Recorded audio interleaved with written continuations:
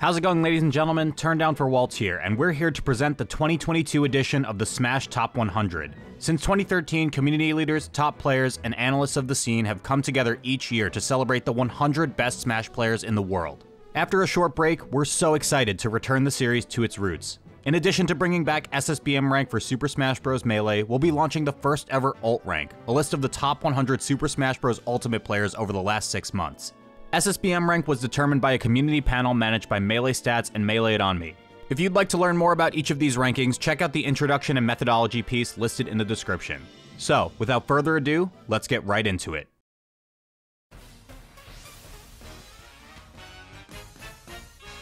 About Smash. You saw it come out. Right? One whiff though. He can go. Oh, wow. Oh!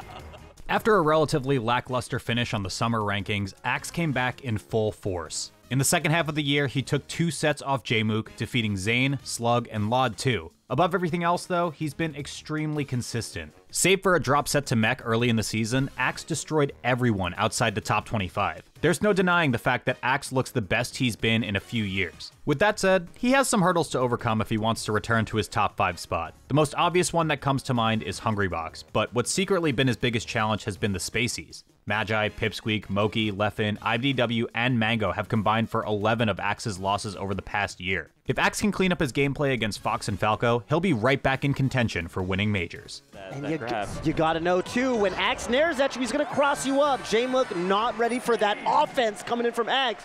3-0 victory.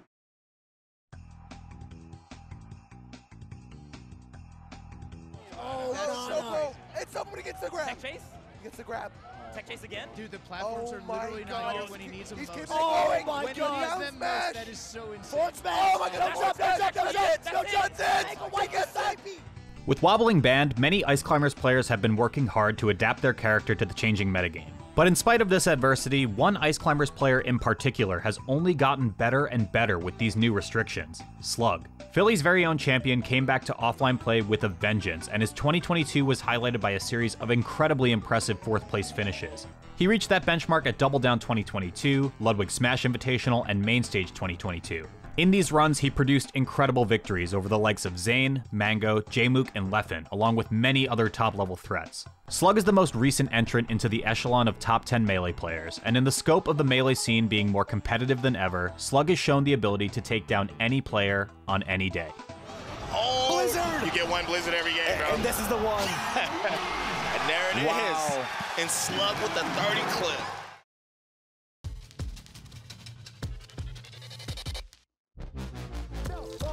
Oh God. Wait a minute. Oh my God. They're still fighting. No.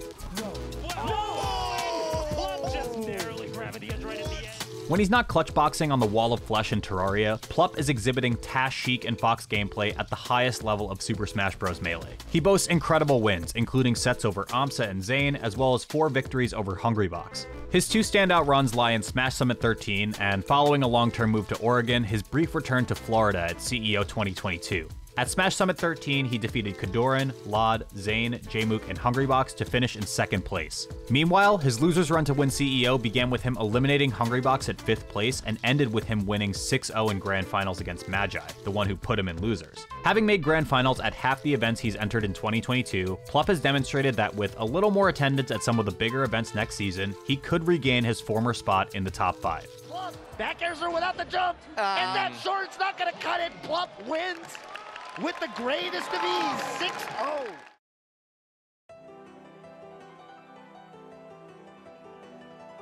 No, you can't let it back. He had it. Leffen had it. I thought he had it. I thought he had it. Oh my God. And Leffen with the 4-stock.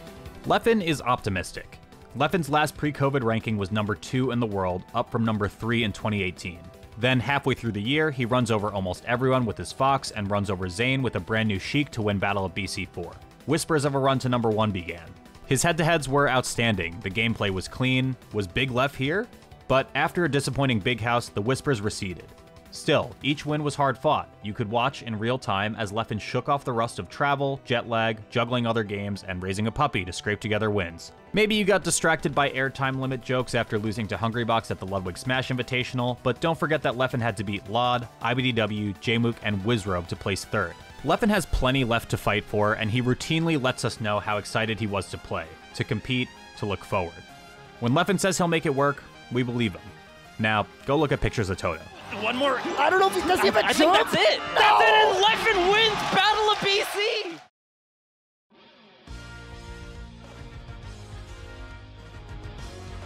Oh, nice grab. Oh, that might be it. That's a handshake. Oh, wait. Oh, wait. Oh, yo, relax. Oh, he hit him with the GGs, brother. Yo. Have a safe play. That was Yeah. nice. 2022 has given rise to many incredible breakouts, but it's impossible to even imagine stacking up to Jmook's status quo demolishing year. Never before in the history of Melee has a player seated outside of the top 20 jaywalked his way into grand finals at his very first Genesis. Never before has a player catapulted himself into the absolute peak level of the game and at the same time maintained the needle's eye consistency of placing within the top 8 of every major he's attended. Never before have we witnessed a formerly unranked player grab wins against every single member of the top 15 with whom he played at least 2 sets. Sheik players across the globe wait patiently for the day of his inevitable major victory. But the New York Ninja has unquestionably proven that precise preparation, incomparable confidence, and impeccable posture are a recipe for success beyond your wildest dreams. Dash attack too far away to convert. That's it. That's it. Jmook does it with the pop-up. It doesn't matter if you're the best player in the world.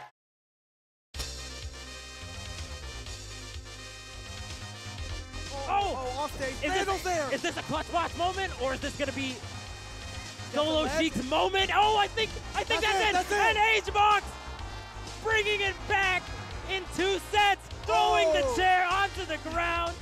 Questions abounded when we returned to LAN Melee. Were Hungrybox's lackluster netplay results and notable streamer successes harbingers of his reign's end? Did he have any chance at a 4th official #1 in a row, or even a 6th consecutive top 2 spot this year, if his toughest rivals kept running up their records against him? After his 3 first-place finishes at Gommel, Wavedash, and Riptide, you'd have been a fool to count him out of getting it done when the chips were on the line. Especially terrifying was how he did it. Hungrybox fused new matchup technology with old tricks to crack losing streaks against Zayn and IBDW, additionally handing Jmook an entire anthology of Joker moments and continuing to never miss a major top 8.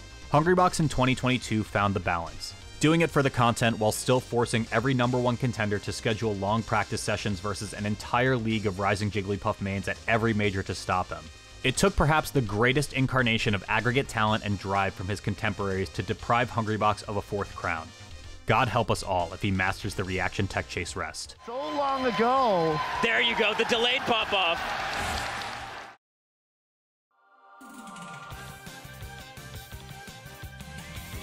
Mid short and mid.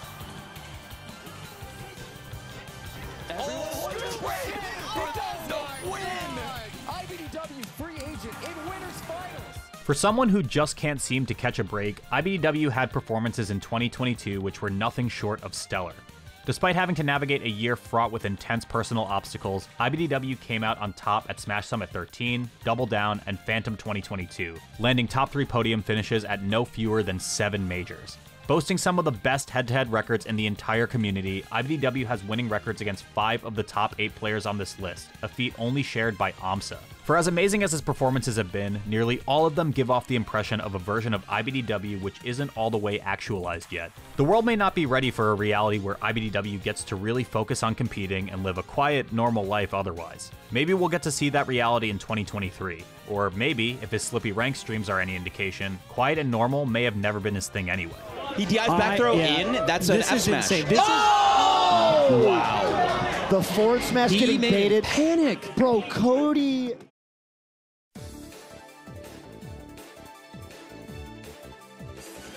That was crazy. And yo, he might be dead. Down there, 4 smash. Oh no, he 4 tilts. Okay, that works. Throws the controller down. In hindsight, Mango's April to July slump was only 4 tournaments, rather than a sign of anything meaningful. You all know what happened afterward. The 2021 #1 went right back to winning a bunch of majors. As a result, it's tough to find one standout performance to choose from Mango's year. For sheer dominance, his Smash Summit 14 is a great choice, as he only dropped 6 games, blitzing through Sunsei, Kadoran, Leffen, Hungrybox, AMSA, and IBDW to win the event. You can't go wrong with his Super Smash Con win either, in which he got his revenge over Hungrybox and Laud, both of who had beaten him earlier in the year. But we're gonna go with something different.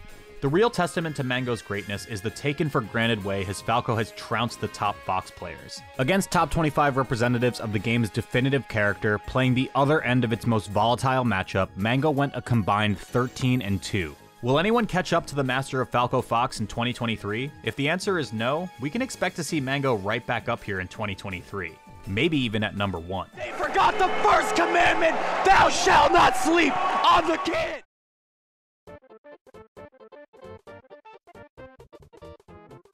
He's off a parry. This is it. No. Look at it. Look at it. The down smash. It's over. He did the Amsa did it. Amsa did it.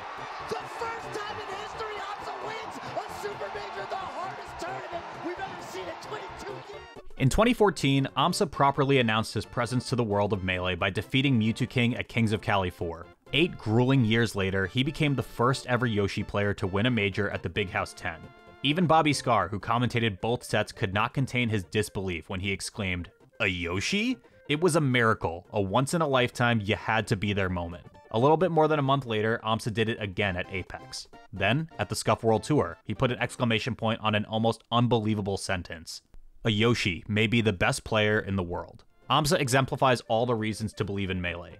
This game, even the existence of its community, requires so much toil for what can feel like minimal reward. Yet beyond his gameplay adjustments, the final step Amsa took to bring his game to the next level was moving to North America. Because this gave his peers more opportunities to fight Yoshi, it was long thought that this type of change would hurt his chances of winning a major. Turns out, Amsa won 3 of them. That's no miracle. That's greatness. No up air. Catch there it is! That's it! Wow! Amsa finds the up air and wins Scuffed World Tour.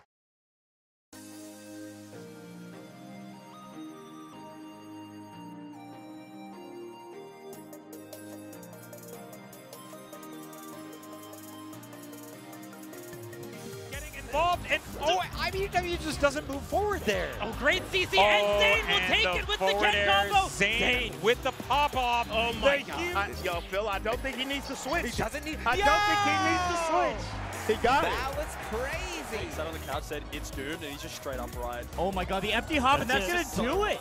After winning Genesis and Pound without dropping a set, Zane had his sights set on one of the most dominant number 1 years ever. Instead, what followed was the most tightly contested race for number 1 in Melee history. There was hardly such a thing as an easy bracket. At each of the majors Zane won, he had to conquer multiple opponents who beat him at some point in the year. Yet where others might have crumbled, Zane rose to the occasion. Once thought to have had a Sheik problem, Zane turned a long losing streak against the character totally around, evening his records on the year versus Jmook, Leffen, and Plup. Then, after suddenly finding a totally new obstacle in IBDW, Zane defeated him as well. Even Axe, the eternal nemesis of every Marth, eventually fell to Zane, not once, not twice, 3 consecutive times. For 2 years, it's felt like we've lived in the era of Zane, but it had never been formally recognized. Today, that changes. Zane has finally and officially earned his spot as Super Smash Bros. Melee's world number 1 player. This concludes the top 10 ranking for SSBMRank 2022. Thank you for watching, please consider supporting the ranking team, and we'll see you next year.